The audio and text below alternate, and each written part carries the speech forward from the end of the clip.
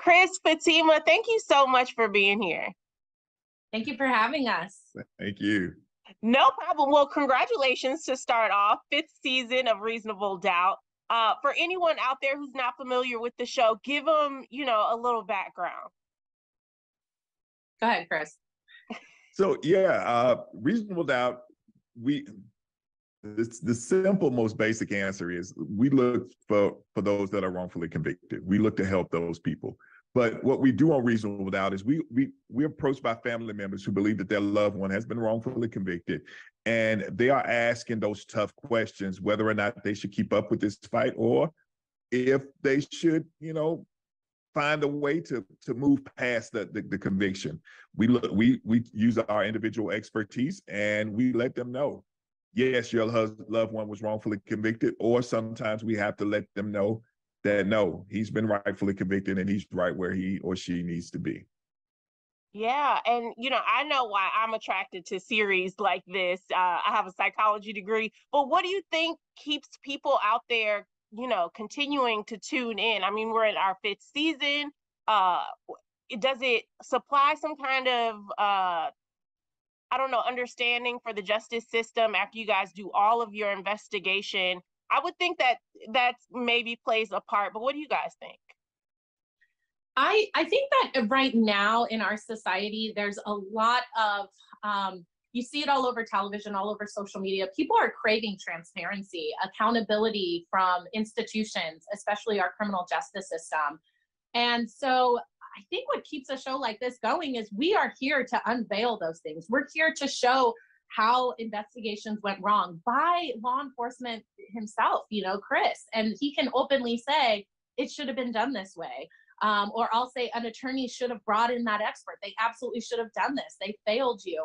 And so what we do is we allow somebody in almost as if they're the juror to see how this person was convicted, what evidence they were convicted on, how that could have been faulty evidence. And so people are learning in every episode. And we like to think if this person is a juror one day, they're going to learn so much and understand the tough questions to ask in that deliberation room. And if they just don't believe beyond a reasonable doubt that that person's guilty, they hold out. That one makes the difference. So that's what I think is really drawing people to a show like this. Another thing is you see prosecutors working with law enforcement. You never really see a defense attorney working with investigators, but that's where we're headed hopefully in the future, especially when it comes to reviewing whether or not something's a wrongful conviction. You see integrity units across the country implementing that. And that's what Chris and I have been doing for years. I think that's really important to be able to reach across the aisle and work together on things like this. Yeah, I think you make such an amazing point that I never really thought about. This show is just giving people that information to where if they do become a juror and need to know that information or ask those questions, they can kind of refer back to this show and say, I saw Fatima asking this question. I don't have all of this information. Maybe there is a reasonable doubt, and, can stand up for whoever is being accused. I think that's amazing. I never even thought about it from that perspective. Mm-hmm. But what most people don't realize is that we can stop wrongful convictions from ever happening if people ask the right questions during the time that the prosecution happens. It's much harder to get our criminal justice system to go back and say that we made a mistake than it is to correct the mistake before it even happens. Yeah. You guys both have such extensive backgrounds in this. Have you ever been stumped by a really hard case or kind of just couldn't wrap your mind around something that you're investigating?